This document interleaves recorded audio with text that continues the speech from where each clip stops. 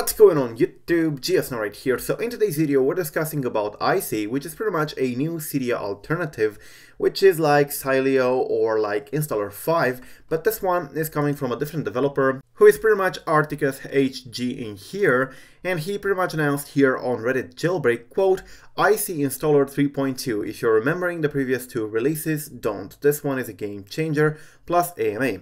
In which he goes to talk about Icy Installer 3, which is pretty much a new Cydia alternative that is created to compete with Cydia and Sileo and Installer 5. Now, of course, the features are similar to this. Now, you get the iOS 11 inspired user interface. I don't have a photo with the user interface, but you got the idea. They're pretty much the same at this point. So, I have mixed feelings about this thing, and we're going to talk about them. But the most important part of this new and shiny Icy installer, which is pretty much a Cydia alternative, is pretty much the claim that it doesn't use apt, which is pretty much a component in Cydia and Sileo. So, without using apt, this means that it's no longer requiring apps to be a thing on iOS, and it doesn't require any updates to apt in order to function, and so on, which makes it to work with rootless jailbreaks. Now, this is a very important point. The rootless jailbreaks. What the hell is a rootless jailbreak? Well, we've pretty much seen one from Jake James, and that kind of rootless jailbreak is a jailbreak that would work normally. You would have access to, the system. You would be able to pawn the kernel and, escape sandbox and do stuff, but you wouldn't have access to the root file system. So everything you can do, you can only do in your user folders. So naturally, the Electra wasn't a rootless jailbreak. Electra did have a root FS Remount, which was based on a bug discovered by Umang in here and exploited by Ponte-own. But if you remember, there were a lot of problems before this was a thing. There were arguments that Electra wouldn't come, or it would come without a root FS Remount and only a few tweaks would work, only an anemone would work, and so on. So the problem with the root FS was actually a real thing back in June. And the fact that this developer in here promises that Icy Installer will be, of course, compatible with rootless jailbreaks means that we're going to get an installer that is capable of installing packages and tweaks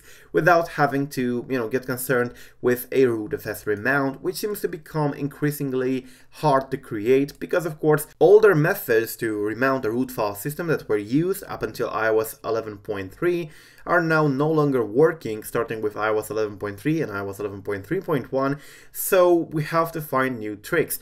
Now, this trick in here worked, but of course this will not stay working forever, so we need to think for the future. And the Icy installer in here seems to address that, and that makes it a little bit different compared to Sileo and Installer 5. But there is also another caveat with all these installers that are popping up lately, and Saurik has addressed this very, very well.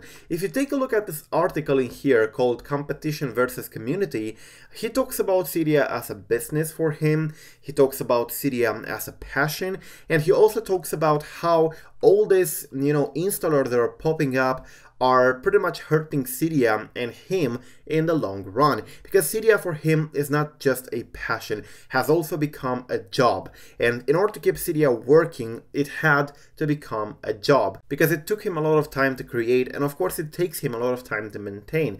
Now, you probably know that Saurik has been gone for quite a while, since January.